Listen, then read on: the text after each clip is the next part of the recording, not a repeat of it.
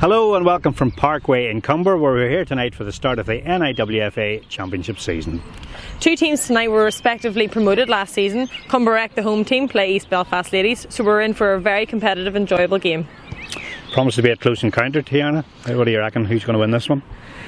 I think we're going to share tonight. We'll go for a draw. Yeah. Playing it safe? Alright. We'll see how it pans out. Let's go straight over to the action.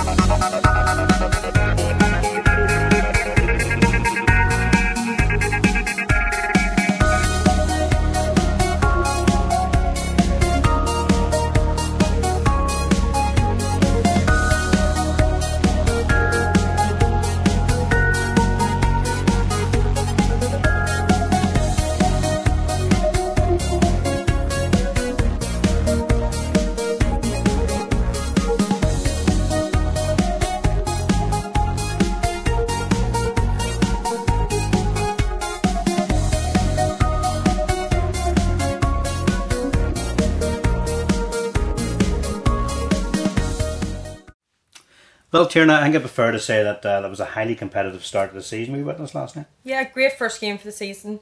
Cumber were the home team and deservedly got the 3 points, I think. They had hit the crossbar 3 times. And saying that, East had their chances as well. Yeah, especially at the end, I thought, to be honest, they'd maybe nicked a point. Absolutely, I thought the point was there for them, but I think she thought she'd scored before the ball hit the back of the net, which was unfortunate. Yeah, one of those things. Just, I think it'd be fair to say that both those sides, however, will do pretty well in the championship this year. Absolutely, the two new teams promoted to the championship, and if that's what was on display last night, I'm no doubt that the championship's going to be a very tight affair this year. So, really looking forward to see how it progresses. Yeah, we did have one sort of negative thing last night, a bit of a bad injury suffered, unfortunately. We did. Alana Livingston went down untackled. She just went to turn, and unfortunately her knee seemed to get stuck. So hopefully she won't be out for too long. Yeah, hopefully not. And if you're watching tonight, Lana, on behalf of everybody at NIWFA Television, we wish you a speedy recovery and hopefully not too long before you're back in the pitch playing again. After the match last night, we caught up with two of the girls who had taken part in the game. First of all, we spoke to Cumberrec Ladies' Erin Hennity, who scored the winning goal, and then secondly, we caught up with Leanne Waters from East Belfast Ladies. And here's what the girls had to say. I'm very excited to get the season started again and get kicked off. It's been a long pre-season. Always good to get a good 3 points under the belt straight from the bat. Good game. We battled hard and East brought it to us, but we managed to stay tight and hold on to our lead and finish 1-0. So always good to get points under the belt straight from the start. Well, Cumber were the better side. They had they created the most chances, so they deserved to win. So they did. Just unfortunate that we didn't create our chances and put the ball in the back of the net. But we'll go on to the next game and hopefully we'll get 3 points on the board.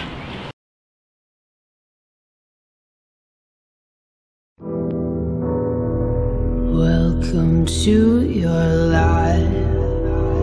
Help me make the most of freedom and of pleasure. Nothing ever lasts forever. Everybody wants to rule the world.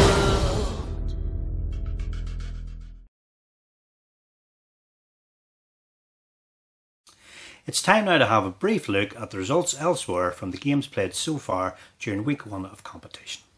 As we have already saw from the championship, Cumberrec Ladies got off to a winning start, as did Lisburn Ladies, who secured a great victory over Lurgan Ladies at the arena. South 1 saw victories for Belfast Celtic Ladies and Ballinhinch Ladies, the latter of whom who will have been delighted with a 3-2 win over their local rivals, Downpatrick Ladies.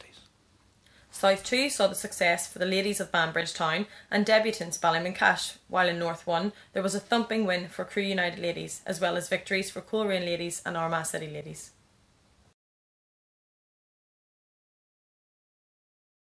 So Tiarna, that's week 1 complete?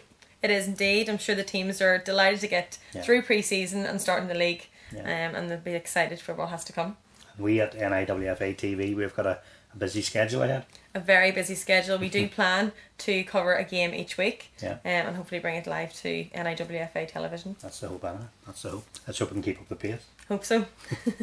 If you would like to get in touch with us here at NIWFA television, please feel free to come over and say hello at any of the games, or indeed just drop us an email at the address now showing on your screen, and we'll make sure to give you a shout out on the show.